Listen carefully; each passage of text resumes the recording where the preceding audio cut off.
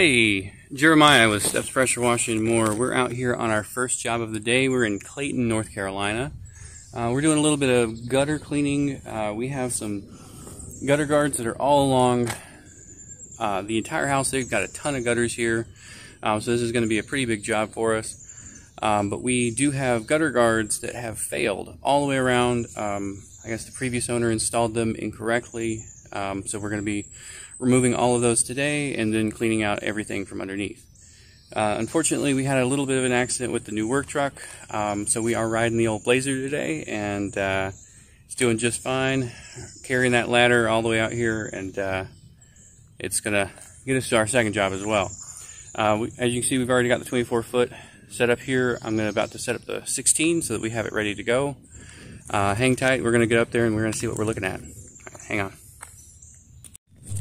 Alright, so we're up here on the highest point. I always like to start on the highest point because it's only downhill from there, right? So this side actually was accurately installed where they have it tucked under the shingles, and it is pretty much free of debris.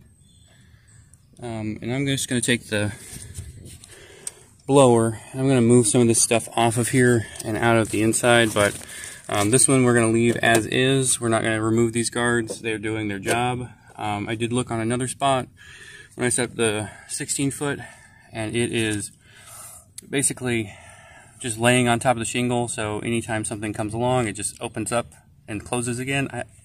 I don't know what they were thinking when they did that one, but I'm going to go ahead and blow this one out, leave it as is. That way it continues to catch everything. And if it's doing its job, there's no need in taking it off. So, all right, hold on. I'll be back with you. So I am taking off all of these gutter guards that are just not properly installed. It's strange that some of them are still holding on good, and these must have been taken off at some point, but they're holding up. I mean, honestly, they're not super dirty down here. I might put them back on. I'll talk with the homeowner. And you can see here we are completely, well, not completely clogged, but we have a good amount of stuff in here. These gutter guards have definitely failed.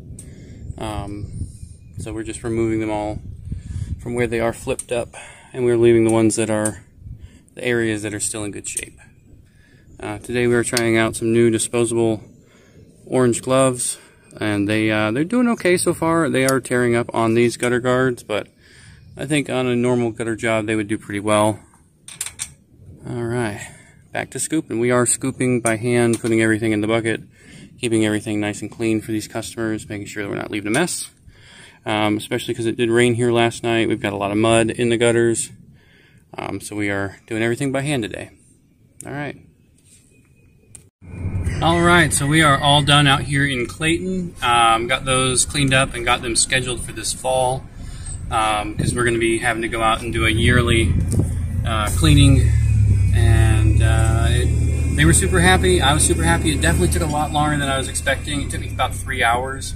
The gutter guards really add a lot of extra time to it, and I underquoted that one by a lot, but I got a return customer out of it, and yet again here we are at our ye old faithful sign, and we're going to go ahead and leave that one there and hope that it makes its way through the spring. But remember, yard signs work. It's my favorite way of advertising. It is cost effective, and just overall, you know, you get a lot of work from it. Just plain and simple. House washing, gutter cleaning, phone number, website. Alright, hang on, we're going to go to our next job. We're going to be doing a little bit of driveway cleaning. Hang tight.